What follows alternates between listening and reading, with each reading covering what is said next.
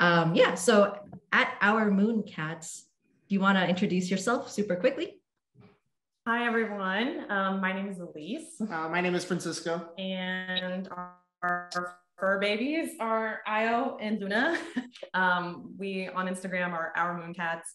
And these little kitties are 10 months old.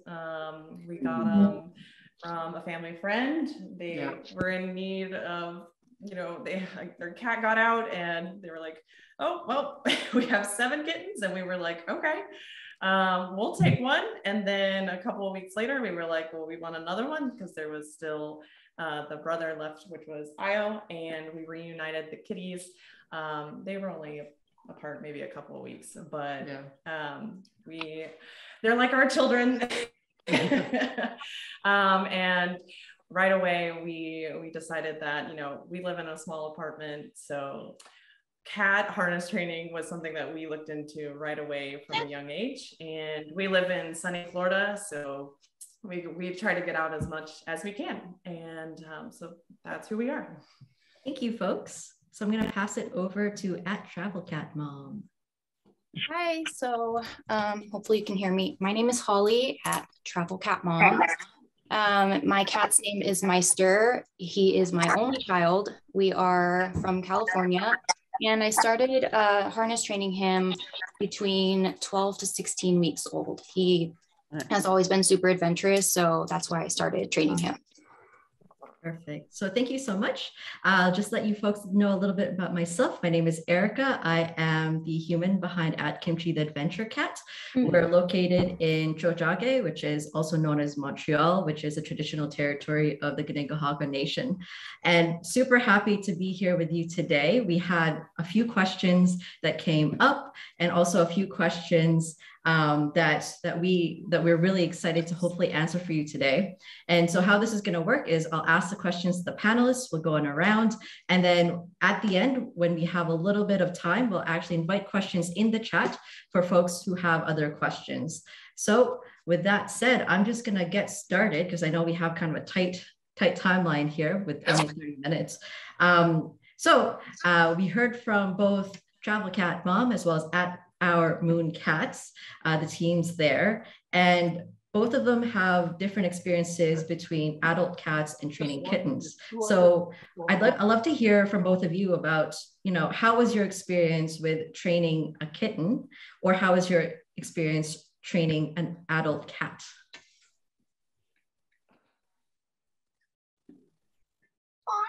Okay, well, I guess we could start with the kittens. I don't know, I guess, what the sense of the group is, if you're dealing with kittens or if you're dealing with older cats or young cats, but we definitely have experience with kittens. We started Luna at about 10 weeks old. So and I'm wondering if what's in his mind is he's thinking that if he keeps all this resistance up, that you're going to kick him out of the hospister, and then he's going to be free to go get his drugs.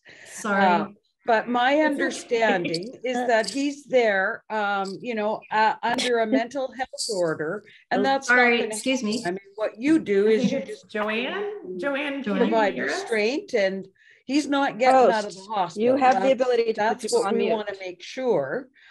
So Alex is the only one who has the ability to put people on mute. So Alex, could you please? Hey guys, I was just looking for Joanne. I found her though. Okay, thank you. Joanne's in mute. I was gonna try to tell her. I was like, sorry about that. Good to go. I feel like we've been doing this a long time, but it seems to never get easy. But anyway, we started with Luna when she was about 10 weeks old, with like the smallest harness we could possibly find, and even then she was barely fitting into it. At that point we had only had her 2 weeks, but we live in a small apartment. So the idea was, okay, they're mentally going to be at their healthiest if they can explore the world around them, but logistically, that just doesn't work for us. So, even with a regular turnover of toys, boredom is a risk. And, she had so much energy at 8 weeks. So we were like, let's just see what happens. And if that's if it's not going to work out, then it won't work out. We'll try when she gets a little older, which okay. I guess that's to start. That's one thing you want to consider is like, why are we even here talking about harness training? Well, it's because we care about our little babies and we want them to be the happiest they can be. And a little 800 square foot apartment isn't going to do it.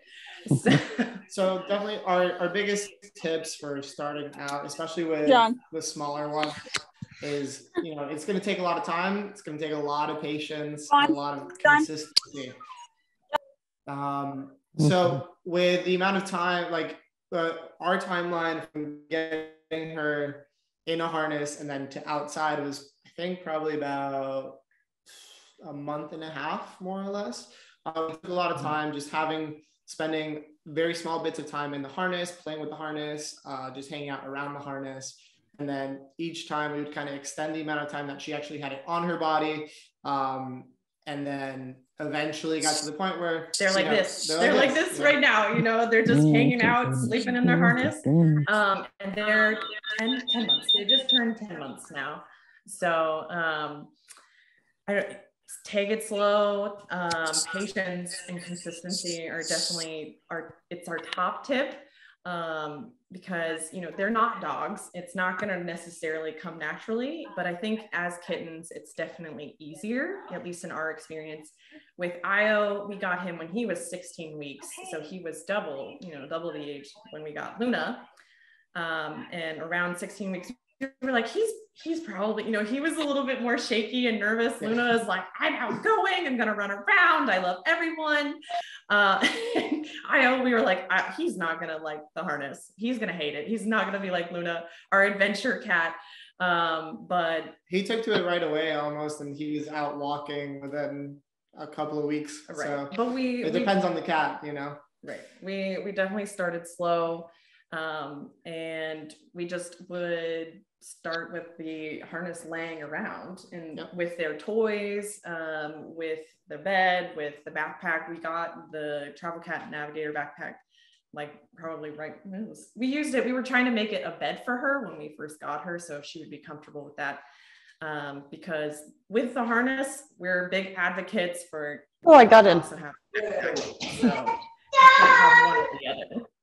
But yeah, I think that's a good start. Yeah, I think that's a good start. Thank you both for your answers. And so just everyone knows in the chat, we're trying to make sure people are muted, but I'm going to move on to Travel Cat Mom. Hey, Alex, could we go ahead and just mute everybody? I don't have the power to do that, or I would. It's just really distracting, but I'm going to go ahead and start. So I started training Meister when he was a kitten, but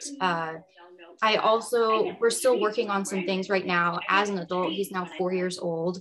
And I think it's a very common misconception that cats can only learn when they're babies. It is true that generally the younger they are, the easier it is to train them, but they can learn at any age.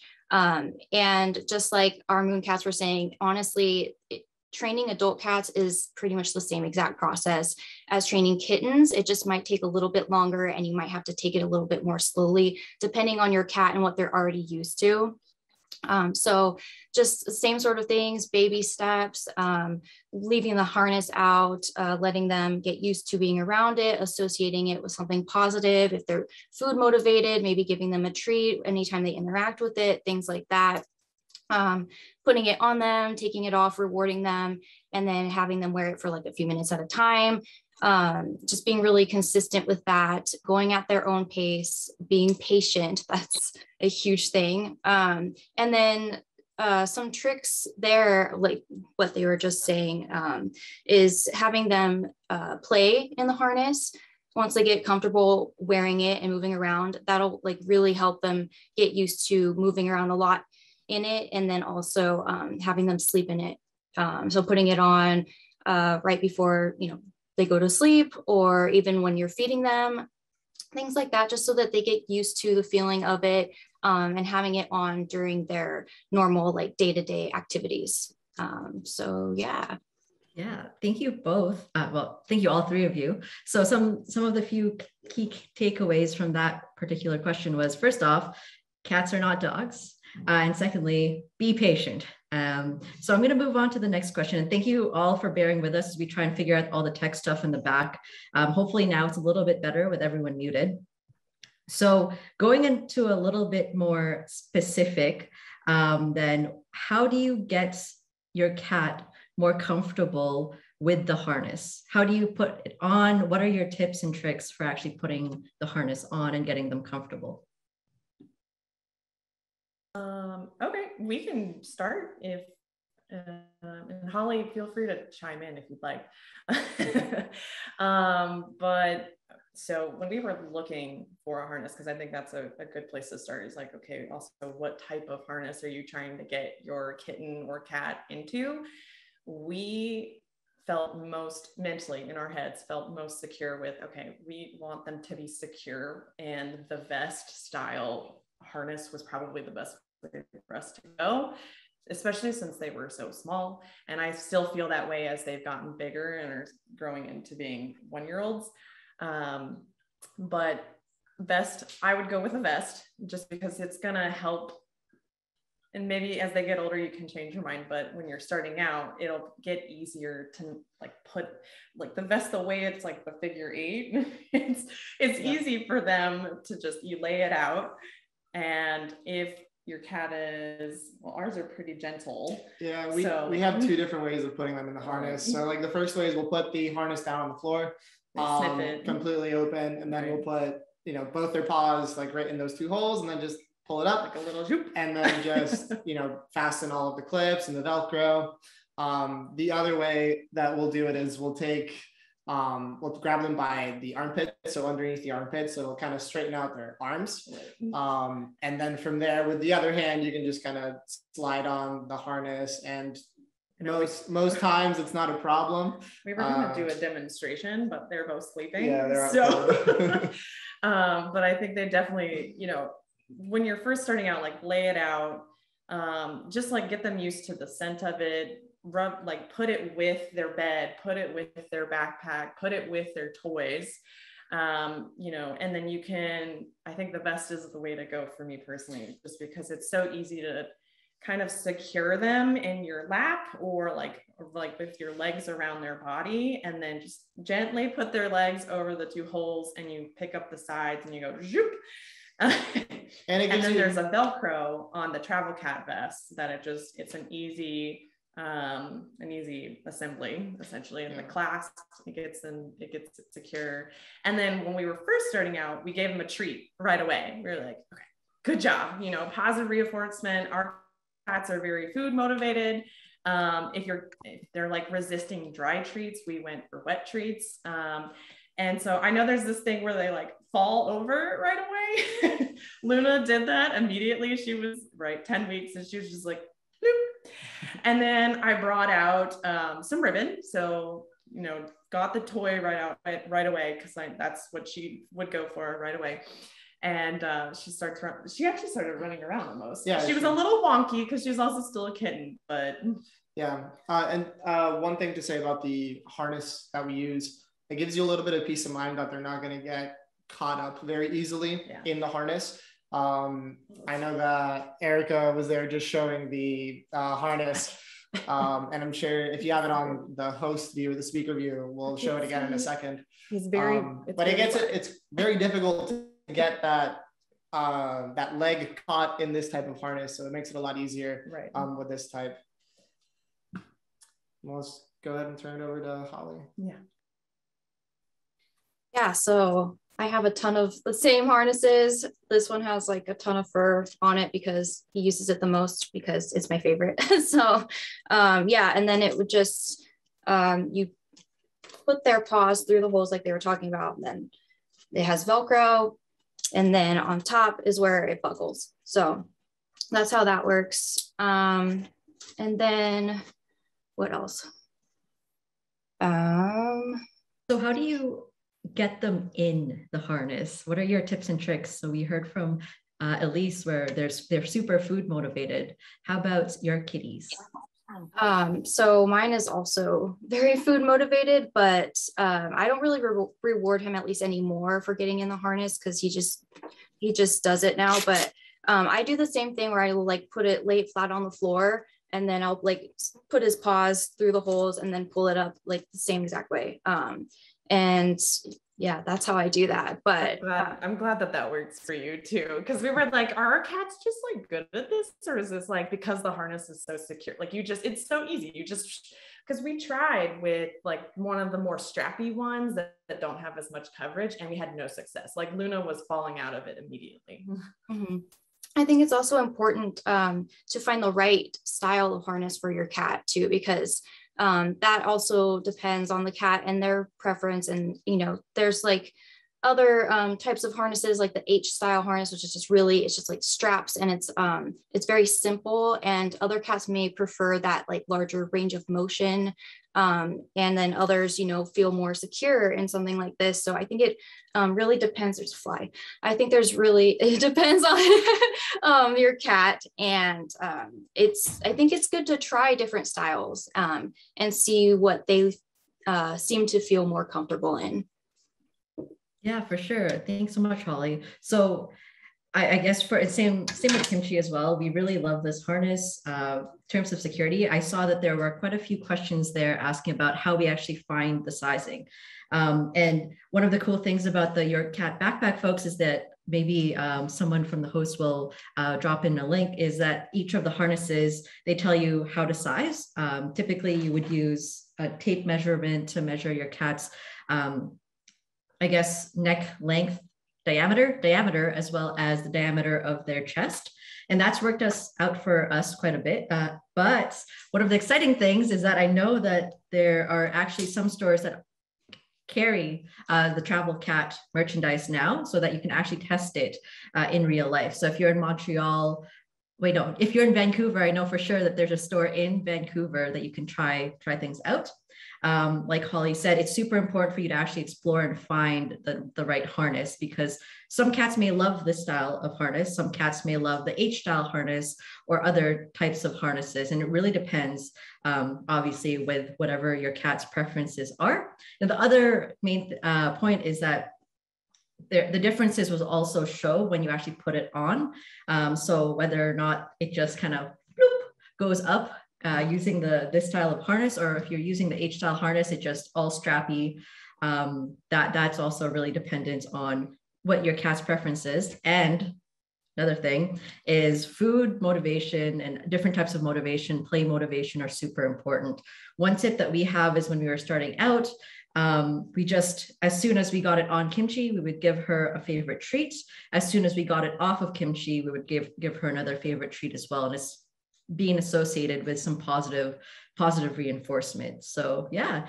So with that said, I'm going to move on to the next question. And that's, once you have the harness, what are your tips on making it more comfortable when you're actually outside? So when you have the harness on, what's the journey that you actually take in order to get your cat outside? So what we do is, let's say we're going to a park, we'll actually go scope out the place first to see like what the environment is like, just so for future reference, so we have an idea of where it is that we're going and if it's going to be suitable for them. And so we'll take them, we'll put them in the backpack. A lot of the times we'll actually put them in the litter box first before we put anything on them, because 9 times out of 10, they're like, oh, we're going somewhere, I got to use the bathroom, which is very weird, but every single time they will go. So we'll put the harnesses on them, put them in the backpack, and we'll drive out to wherever it is that we're going. And if we're in a new environment, a lot of the time what we'll do is we'll just walk around with them in the backpack for 10 to 15 minutes, just so they get an idea of their surroundings. So right, they have to hear, get the sounds, get the smells, see what's going on around them. And then from there, I was a really nervous cat. So we would not dare take him out of the backpack unless, like, if he was shaking, like, we would be like, okay, it's too much for one day. Like, we'll try again, you know. And also, like, if you're going to a park, you have to think about the step of getting in the car too. So you have to get your cat used to the car, you know. It's but we would do that even going outside of our house or outside of the apartment, you know, getting them used to the sounds around the apartment in the backpack. After it looks like, you know, they have that comfort, then we'll put them on the ground, let them get on a backpack, and then explore on their own. Usually we'll kind of just follow them as they go. You know, they're not dogs. They're not going to be like, you know, all right, let's go. I'll pull them along. And they're going to come with you, you know. A lot of the time it's a lot of independent, just see what you want to explore and just kind of enjoy being outdoors and not being in that, you know, 800 square foot apartment that we're in. Right. And I mean, and our cats love concrete, you know, they were like not necessarily wanting to go in the grass right away. They just were following the path. And we were looking for signs of fear right away, you know, so like I was shaking right away. We were like, okay, no, this is too much. Go back in the backpack. We'll try again. Or like, you know, if their ears are really going crazy, or if they have a fluffed tail, or if you see a dog coming, goodness gracious, like, you know, if it's your first time, you definitely want to make sure they're safe. And we would always pick them up right away and put them in the backpack if we saw something like that. And then, you know, you just do it. Here we go again. Our tip of take it slow, be patient. And of course you want your kitty to be safe. So be on the lookout, like, for their behaviors. If they're uncomfortable, you'll know it. And you'll just want to take a step back.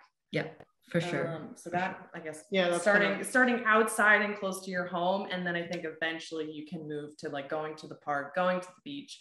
But we definitely got them outside comfortable, like closer to home before adding the car element too. Like if you can't walk to a park, like in Florida, we have to drive everywhere. So if I was in Montreal, it would be a little bit easier to like walk to a park. But yeah, so it just depends on where you're located and doing what makes your cat feel comfortable. Yeah, I love that. I love that. And I think we'll head over to Holly for some advice as well. I think you pretty much covered everything, but I just agree. Exposing them very slowly to the outdoors, taking them outside the door and then right back in, and then rewarding them just like super baby steps, just as you would with everything else. And then take them out for a few minutes at a time and then back inside. And then definitely start, like, if you're going to start taking them outside, start in a quiet and safe area first, and then you can slowly over time introduce distractions. Just like slowly over time, you can start introducing them to new places besides like the backyard. You know, you can take them to parks and everything. And then also what they're just saying about how if you don't have like a place nearby, like I live right next to a county park, so I just walk my cat there. We don't have to drive anywhere. But if there is somewhere you want to go with your cat that requires driving, you need to make sure that they're car trained for that. And always keep them leashed for, you know, so they don't run off. And yeah, for sure. I love all of this. These are all great advice. I think likewise for Kimchi, we definitely started out at home first. If you have a backyard or a patio or a rooftop, that was a really great way for us to expose Kimchi to the outside, especially given Montreal, where we're living, is very a bit bustling and busy. So that way you get used to, Kimchi got used to all the sounds and smells and sights, and then gradually exposing to parks that are close by, and then gradually again exposing to car ride related parks. So I know it is 1:44, but there's so many great questions. One really good question I have, when you have your cat ready to go walking outside, how do you get your cat to return to you and stop sniffing around? This is a great question. Do you want to take that one? We're still working on that one. We found that they love wet treats, and so we've been kind of experimenting with that. With this short leash, they don't go very far, and even with the retractable comfortable leash, they kind of stayed nearby us and would just kind of follow us as we walk. So we really haven't really encountered that as much of an issue. Thanks both. So obviously walking a cat is not the same as walking a dog, and there is going to be a lot of stopping. They are going to sniff around, and honestly, I just let them for a few minutes, let them do their thing, because, you know, it's their walk and you want them to enjoy it. And if you want them to keep going on adventures with you, you want them to enjoy that process. So well, for me, what I do when Meister starts, you know, when he goes into hunt mode, or, you know, he sees something and, you know, just wants to kind of sit there like lurking for a few minutes, like I just let him do his thing until I'm just like, okay, like that's enough, you know, like it's been like 5 minutes or whatever. And then I'll just pick him up and I'll carry him a little bit until we're like far away from the spot where like he, you know, forgets about it, out of sight, out of mind, he's not interested in it anymore. And I put him back down, and then he'll continue to follow me. Yeah, great. I totally agree. Cats, again, said over and over again, are not like dogs. So it's kind of their journey. They'll take you around. They'll probably hang out, sniff a little bit. But I believe actually your cat backpack has a really great article on how to pull your cat properly. So if you could drop that link over into the chat. I know we are a little bit over time, and I know there is quite a few questions left in the chat. I don't know if we have time for one question in the chat, Alex. Is that okay? Yeah, it's fine. Sure. Yeah, okay. So one of the questions that we had were so sizing.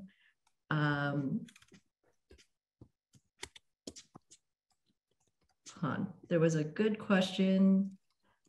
Okay, so first off, quick question logistically, this is being recorded, so you will be able to access this later on if you would like it as a reference. And I think that's it. I think the main question was about straps and how to measure the cats for your cat harnesses, or any harnesses really. Does anyone else have any questions? Yes. I wonder if I can either of you get your cat to demo putting it on before we hop off? Sure. If we can wake one up, we'll do it. We do it, Luna. Okay. Let's see. Maybe you can grab the camera and yeah. do it.